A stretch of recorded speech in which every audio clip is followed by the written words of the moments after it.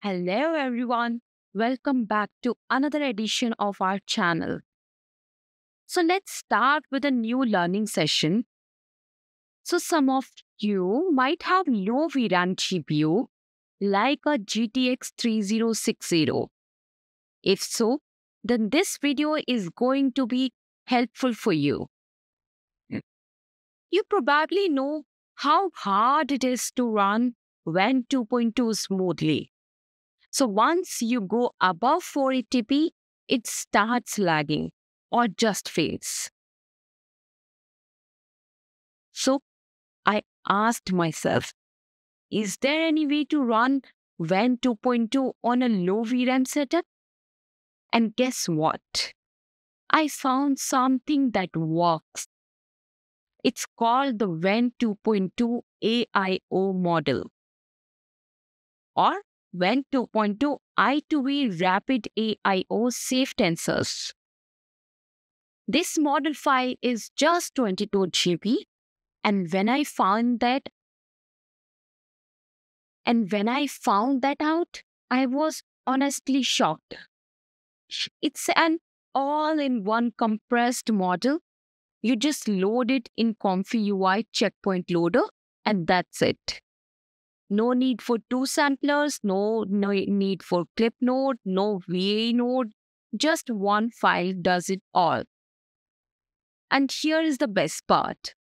It uses FP8 precision, so memory usage is much lower.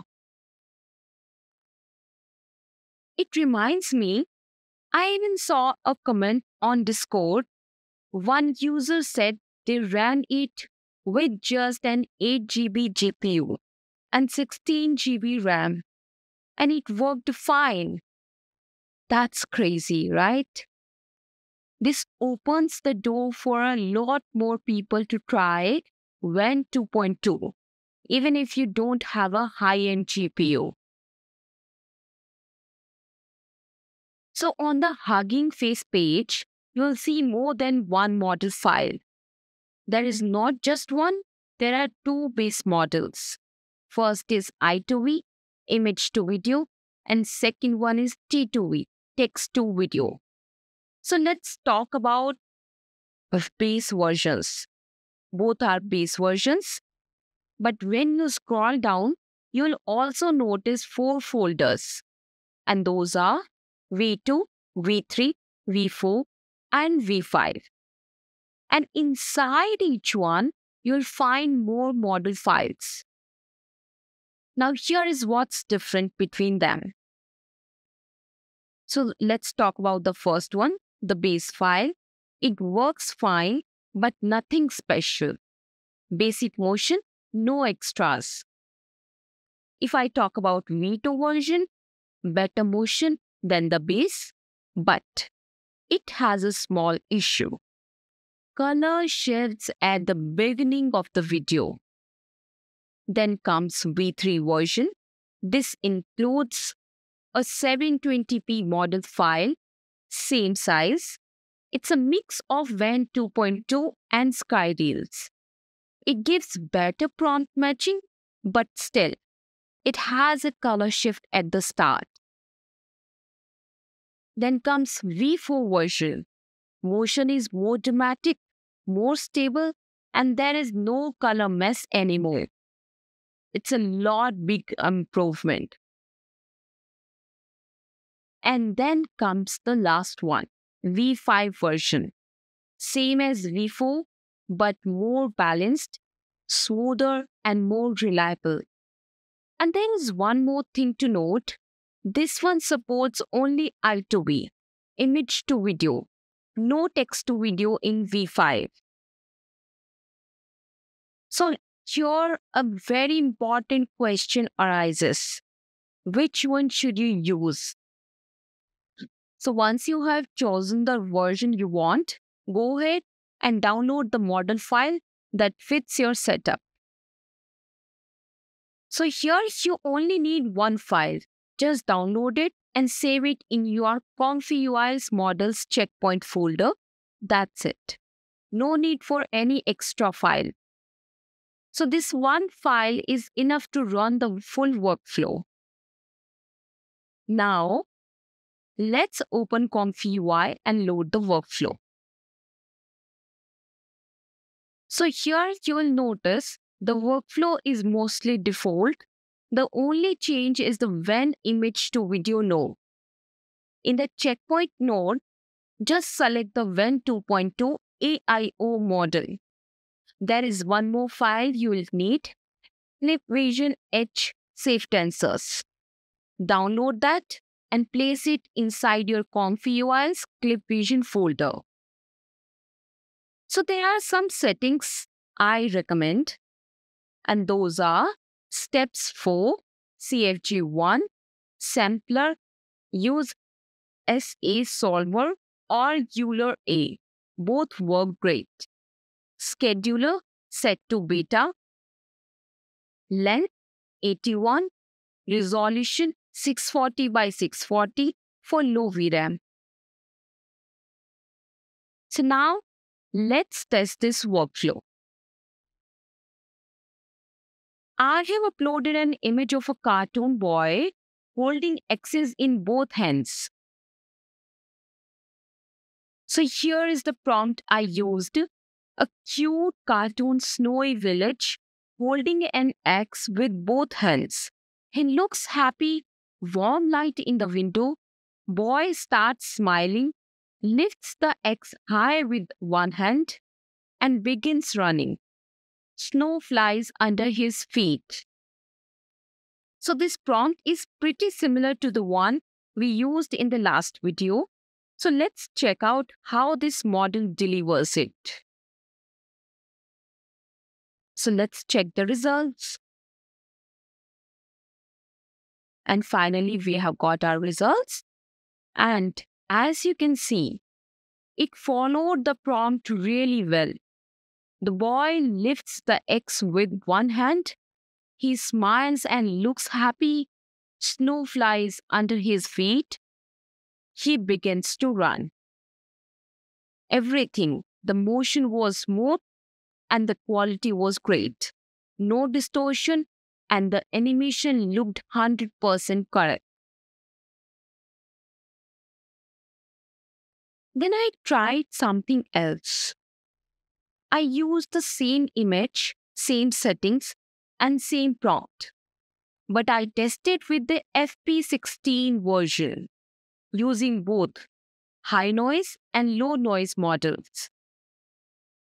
So here, the FP16 version followed the prompt a bit better, especially the smile and running motion. But here is the thing. The AIO model is much faster and needs way less VRAM. And if I talk about the quality, almost the same. So now, moving on, let's try generating the video a few more times. So I wanted to see if we could improve the running motion, but I got the same result. Then I changed the sampler name to Euler, and again, I got the same result. Still no running motion.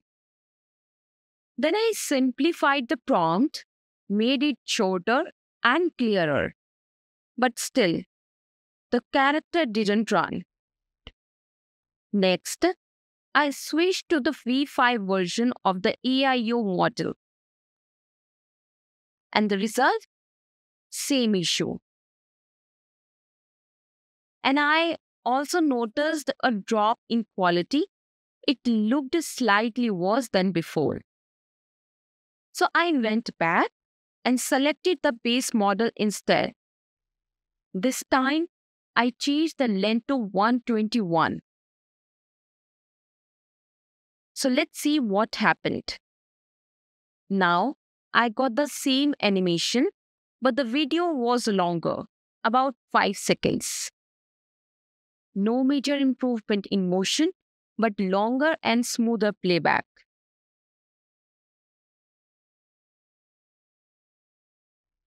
Then, I tested it at a higher resolution, 1024 by 1024.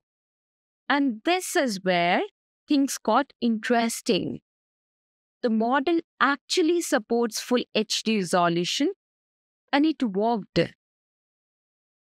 But still, the character didn't run. So now, I wanted to really test the model's motion handling. And to do that, I uploaded an image of a car. I set the resolution to 720 by 480 and set the length to 81. So when I hit generate, the result honestly surprised me. The motion looked incredible, very close to what we see in the FP16 model. The car was moving, the rain looked natural, and everything just felt smooth and realistic. Then I asked, what if I want a 5-second video? So again, I changed the length to 121, but suddenly the motion looked off. It didn't feel right anymore. So I tried the V4 version of the model, this time at 121 frames. The motion became too much, almost over-animated.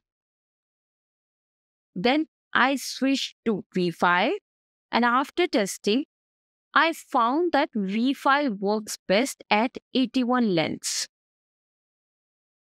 So here is my final tip. If you want a 5-second video, just set the length to 81 and FPS to 16. It gives you a smoother motion and without losing quality. It works best across all versions.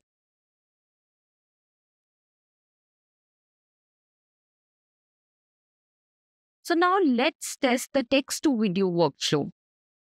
Just go to the checkpoint node and select the WAN 2.2 AIO model, but this time use the T2V version.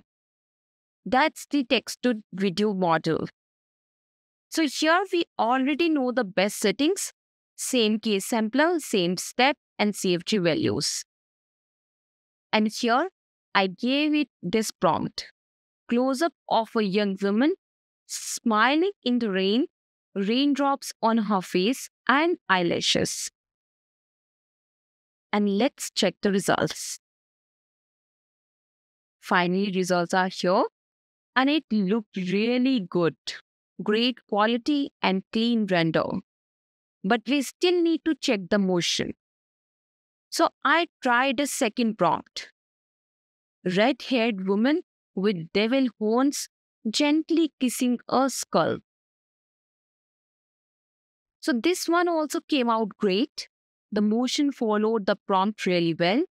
It felt smooth and visually accurate. Then again, I give it a harder prompt to push the model. A white cat stands still. She lands a left hook, topples a gorilla in a blue suit, then spins and kicks another one. Both gorillas fall from different angles. The background is a shopping mall. And I tried to generate the result, and honestly, the result blew me away. The cat woman actually knocks down the gorilla in a blue and hits the second one from behind, all in a mall scene.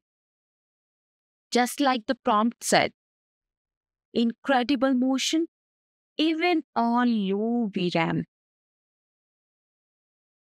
So if you have been struggling to run WAN 2.2 because of GPU limits, this AIO model really solves the problem. It works on low VRAM and still gives high quality results for both image to video and text to video. So that's it for today's video. If this helped you, hit the like button, subscribe to the channel, and I'll see you in the next one. Bye-bye.